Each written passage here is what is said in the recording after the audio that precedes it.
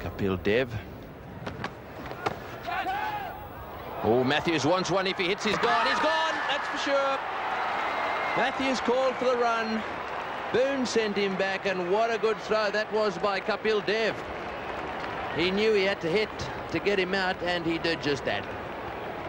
And what a beautiful piece of fielding by Kapil Dev. We saw Craig McDermott perform a run out the other night in a one-day match, and Kapil Dev there charging down after the ball. He knew Matthews was going to be struggling to get back. All he had to do was hit the stump, and right on target, right on that middle stump, and what an easy decision there for Steve Randall. So unfortunately for Australia, losing the wicket of Greg Matthews, run out for a quick fire 11, and Australia 2 for 31.